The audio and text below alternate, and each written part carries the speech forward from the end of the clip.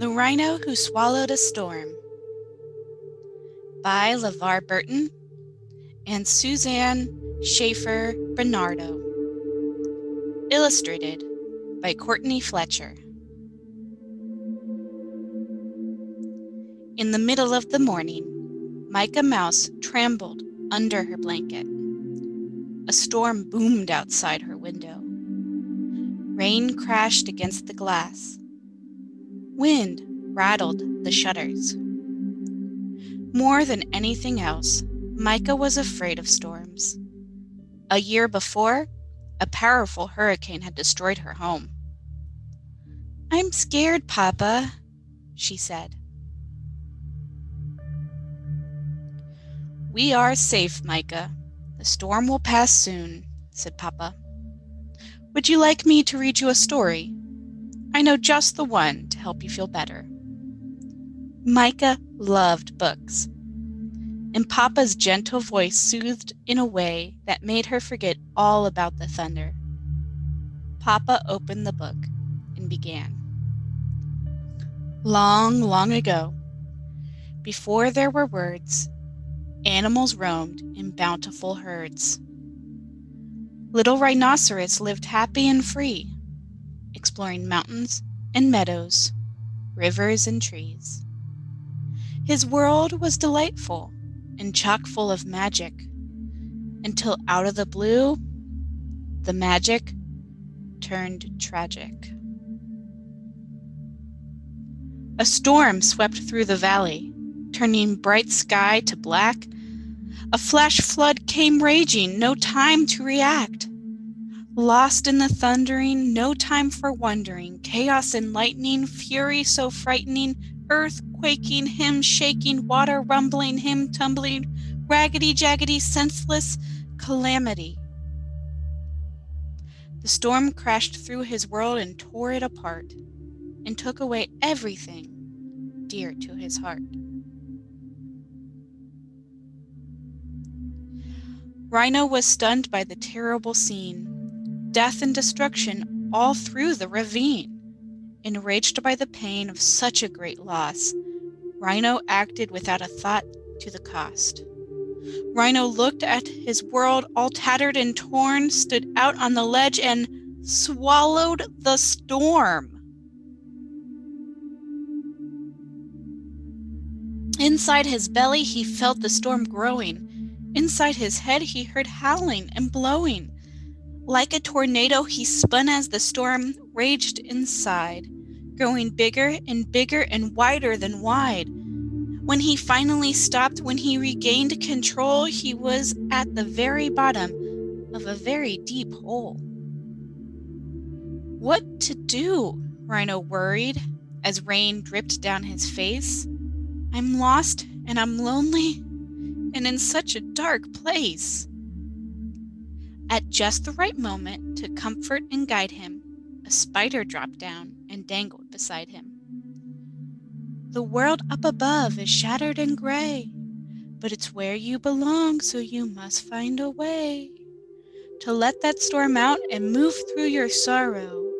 You'll find many helpers on your road to tomorrow."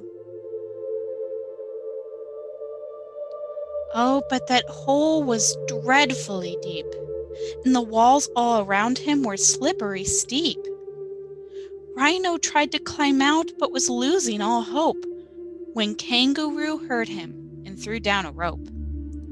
Though Rhino was heavy from the weight of the storm, they towed him right up, got him safe, dry, and warm. We're strong and steady and always ready. When danger strikes, we hop to it. Fire or flood, snow or mud. When help is needed, we'll pull you through it. Watching those heroes do what they did best gave Rhino the strength to set off on his quest. The storm he was clutching made him buzzy and blurry. It kept his brain foggy and filled him with worry. Where do I go? What do I do? How will I ever make it through? After every dark night there comes a new day. Be kind, do your best, and you'll find your way. Up comes the sun. There are steps to complete. There isn't a map. Just follow your feet. Rhino followed his feet to a wallowing spot, where he plopped on a rock and had a deep thought. I'm tired of catching the wind and the rain, exhausted from holding this anger and pain. We're all on the earth to learn and to grow, a wise old tortoise chimed in from below. Allowing yourself to start feeling your feelings is the very first step on the journey toward healing. It doesn't matter if you're fast or you're slow.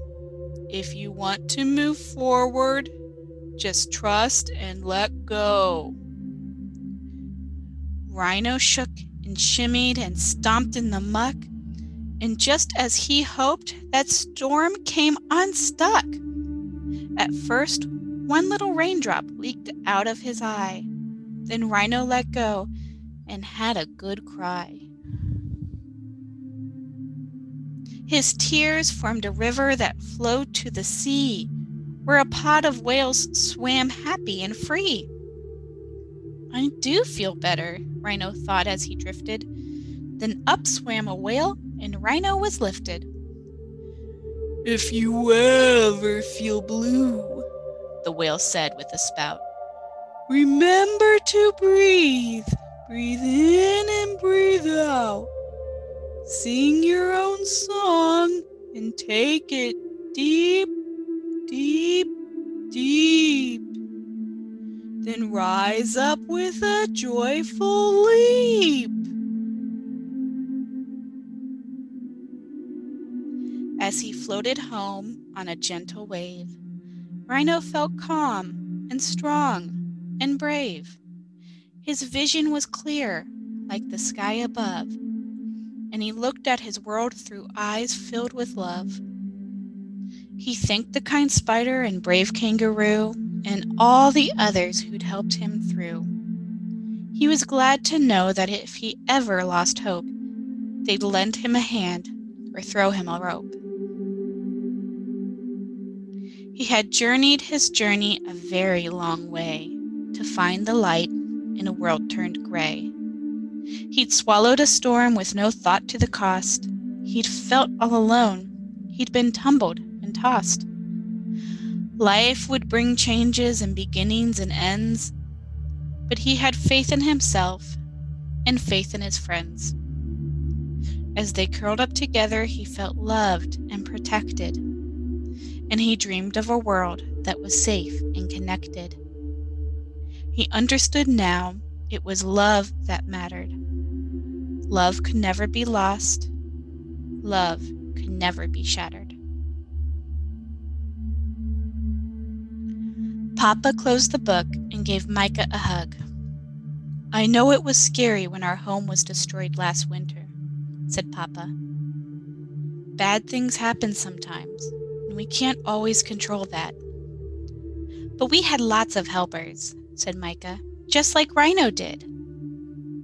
That's right, little one, Papa said in his gentle way. You're never really alone when bad things happen. There are family and friends, even people we don't know, who are always there to help us through tough times.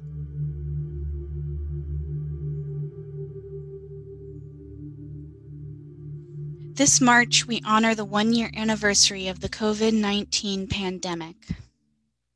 Like Micah in our story today, we may feel sad at all that we have lost and scared by what may come.